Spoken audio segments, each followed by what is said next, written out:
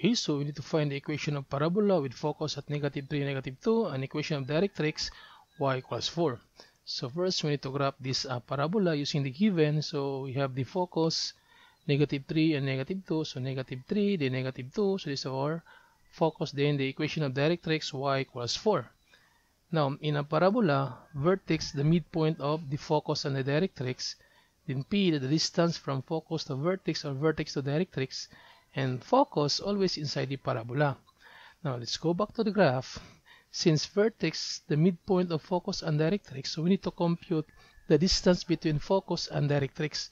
So we're going to use the counting method. So in counting, this is how to count. From this point, start counting on the next point. So we have 1, 2, so again, from this point, start counting on the next point. 1, 2, 3, 4, 5, 6. So the distance from focus to directrix, 6. Then since vertex is the midpoint, so divided by 2, 6 divided by 2, that's 3. So 3, so therefore this is our vertex. So the point of our vertex, and focus and vertex should be aligned. Now since focus always inside the parabola, so our parabola opens downward. Focus inside the parabola, so opens downward. Now since opens downwards, so therefore the formula, x squared formula. So x squared formula because our parabola pass through 2 points on x. Okay, so x squared formula, and since downward on negative y, so our p is negative. So that's negative 4p. So we need to find the value of h, k, and p. So in the parabola vertex, that's h and k. So in the graph, our vertex, it's -3 and 1. So -3 and 1. Not 1, -3, but -3 and 1. So x first, then y.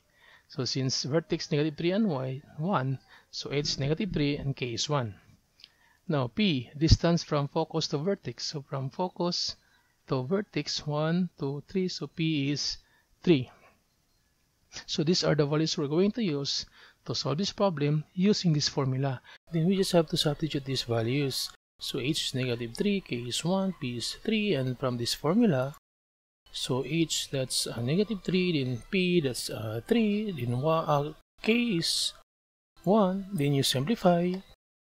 So this one double negative, so that's positive. So and this one -4 times 3, that's 12. Then this is our standard form. Now to solve for the general form, we just have to expand this equation. So for x plus t to the power 2, so I'm going to use the shortcut method, the SMS. So the square of x, that's x squared, then the product of these three numbers, 2 times x times 3, that's 6x, then the square of 3, that's 9. So this is how to expand this x plus 3 to the power 2. Then on the other side, or the right side, just apply the distributive property. So -12y and +12. Then equate the equation to 0. So transpose these numbers. So that's -12y becomes +12y, and this +12 becomes -12.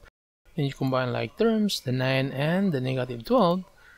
Then x squared plus 6x plus 12y, then 9 minus 12, that's -3. So this is our general form.